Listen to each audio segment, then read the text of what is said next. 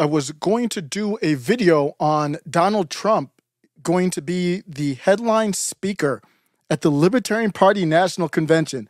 I will get to that.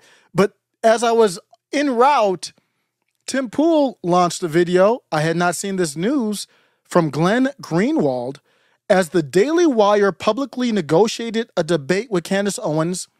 Allegedly, I have not even read the story. It secretly sought and obtained a gag order against her. What's going on? It is a culture war debate. Why did Ben Shapiro and Candace Owens... And the awkward part about this is the relationship between Daily Wire and Tim Pool. ...not debate the issue of Israel, Palestine, anti-Semitism, etc. Well, according to Glenn Greenwald, the Daily Wire had a prior restraint gag order against Owens, preventing her from actually having this debate.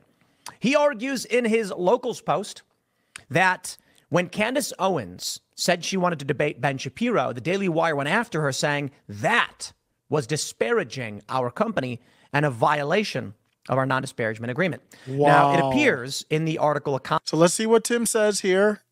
But I was wondering what happened, and I put the onus on Candace because Ben had publicly said, let's do it this day, that, you know, let's come to the studio. Obviously, Candace wouldn't want to go to their studios, but if you want to debate, do the debate at their home court. Who cares? But I was wondering why they did that, because that wasn't a very Ben Shapiro type thing to do. So let's see. Comment from Jeremy Boring, co-CEO of the Daily Wire, denies this, saying it's inaccurate to the point of being false. And I'm going to tell you right off the bat, it doesn't seem correct, this narrative. And I know that Glenn Greenwald, and there are many, I guess you call them disaffected liberals, that are very much in favor of the protests that we're seeing. Not to accuse Glenn of anything, but I think this is... Oh, no, Tim. This comes off as a bias against the Daily Wire. Oh, no, Tim. There are a lot of people who don't like the Daily Wire because Ben Shapiro has overtly defended intervention. I don't know if the story's true or not. I'm saying, oh, no, because Tim is just... He said it doesn't seem... He's going to have to get to the point, because right now it just seems like he's shilling for the Daily Wire. I highly respect him. Do not get me wrong, but I just have to call it how I see it. When it pertains to Israel... And there are a lot of MAGA America First types who do not want the U.S. spending any money overseas. But let's do this. The bigger story here, we have this article from just earlier last month. Ben Shapiro, Candace Owens split reflects how Israel anti-Semitism divide the U.S. right and what the big picture is. So we'll talk about this news, and then we'll get into where we currently are with this narrative that the anti-Semitism bill has banned the Bible. I'm exaggerating. The argument from people is that it made certain passages anti-Semitic, which could get you fined, or I don't think there's criminal charges for violations of the Civil Rights Act. I think it's civil, or I think it's a fine. I think it is criminal, but I think it's a fine. On April 5th, Candace Owens publicly invited her former Daily Wire colleague Ben Shapiro to a debate about Israel and the current definition of anti-Semitism. It was Owens' criticism of U.S. financing of Israel and her criticisms of Israel's war in Gaza that caused her departure from the Daily Wire 2 weeks earlier. Now, I don't think that's correct. I say what? It was Owens' criticisms of U.S. financing Israel that caused her departure. I don't think that's wholly correct. Okay. I'm sorry, Glenn's just asserting that. I think it played a role for sure, but oh man, this is rough. I don't blame him. But see, here's what I would do.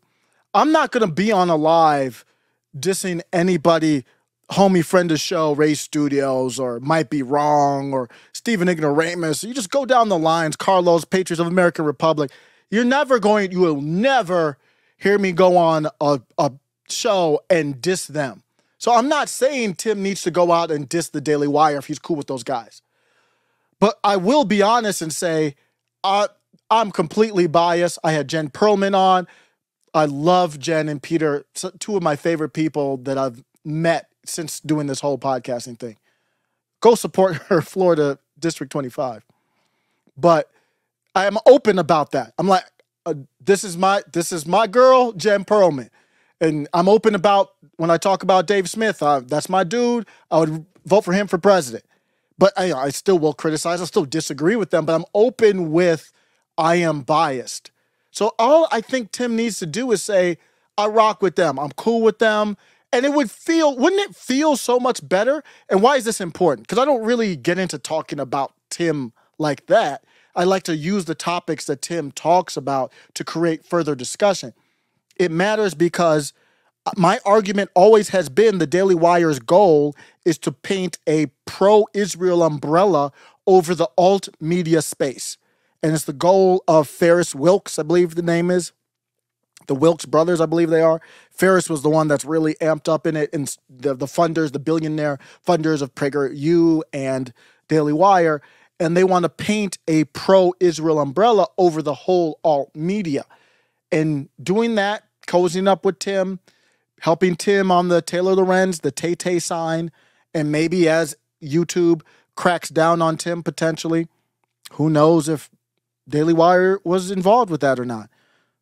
Allegedly, but not say they weren't involved. Tim needs funding, he needs help, he needs exposure to keep his full operation going.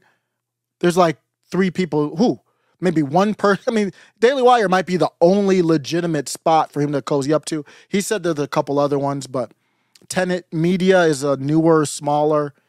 It's the Daily Wire. So if Tim wants a relationship with them, you've got to be under the that country umbrella. And not only does the Daily Wire make money, they dominate that alt space. Any of the top influencers. The top influencers have, I don't know what the percentage is, probably 80% of the alt space. As many people pointed out, she left the Daily Wire March around the same time, 3 years later, around the same time Tim. that she had signed the contract 3 years earlier. Okay, Sorry. what's your point? So, whoa, Tim. So I don't know if she was fired or not, but I was in the live, Tim, the epic live with Jerry Boring, and guess who's back? The epic live with Jeremy Boring, and at that time it was Candace Stan, Young Nick, Elon Musk. I didn't even do a video on that yet. Elon Musk said he's going to reinstate the X account of Nick J. Pause. Fwen. Pause. Tez. We are so back.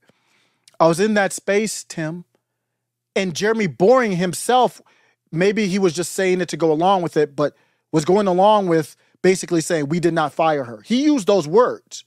So I don't know what really happened, but Tim, they didn't renew the contract because of the whole other country over there. I mean, you're mincing words. a lot of people pointed out, like, oh, it looks like she had a 3-year contract and it just expired. Certainly they didn't get along, for sure. Why did it just expire, Tim? Ah! Both Shapiro and the Daily Wire's CEO, Jeremy Boring, responded by saying they would like to arrange the debate requested by Owens that night. Shapiro appeared to accept the offer, writing on X, "Sure, Candace, I texted you on February 29th offering this very thing." Mm-hmm. The Daily Wire co-founder added, "Let's do it on my show this Monday at 5 p.m. at our studios in Nashville, 90 minutes live streamed." Mm-hmm. After Owens objected to the format and timing, she and Boring exchanged several tweets in which they appeared to be negotiating. They were and agreeing to the terms of the format of the debate. Did a live on that. Owens had suggested the debate be moderated by Joe Rogan or Lex Fridman. Hey, now hold on there. I believe she also mentioned my name. Yes, she did. And I was like, yes, we'll do it. But I do think Rogan would be good. I actually think Lex Fridman would be pretty good. I guess I agree. I'm not a big fan of Fridman. I don't mean that to say I don't like him. I'm just saying I'm not, like, I don't listen to his stuff. You know what I mean? I like him. It is weird when you say something like, I'm not a big fan. Yeah, it sounds like you don't like them. No. That's not a diss. Yeah, I'm just not into his stuff. That's how I feel about Jordan Peterson. I don't hate him. I'm just not, I don't listen to every upload from him. Just don't listen to Lex Fridman. I think he would be really good for this, actually, as he is a rather he's fair, calm and neutral party in this. Shapiro said he wanted no moderator.